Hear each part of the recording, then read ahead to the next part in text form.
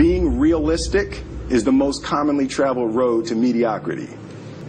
Why would you be realistic? What's the point of being realistic? Just put up a barrack. Yeah, I'm going to do it. It's done. It's already done. The second I decide it's done, it's already done. So now we just got to wait for y'all to see.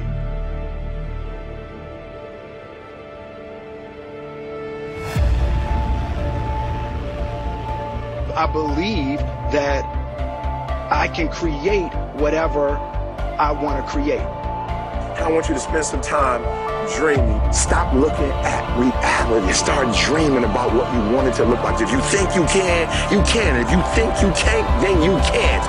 It's very simple. This is what I believe, and I'm willing to die for it.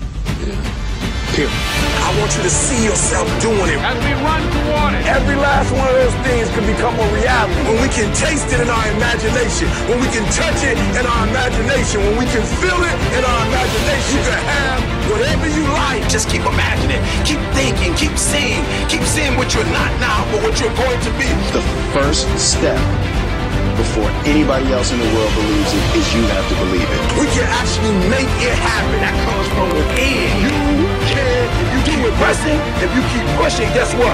One day is going to be your day. That's right. I need you to say that with me. One day is going to be your day. You've got to be hungry. Make a choice, right? You just decide what it's going to be, who you're going to be, how you're going to do it. Just decide. There's nothing you can't do. There's nothing you can't have. There are no limitations, right? There are no boundaries. There are no barriers. There's no reason to have a plan B because it distracts from plan A. You can live your dream. Focus on the vision.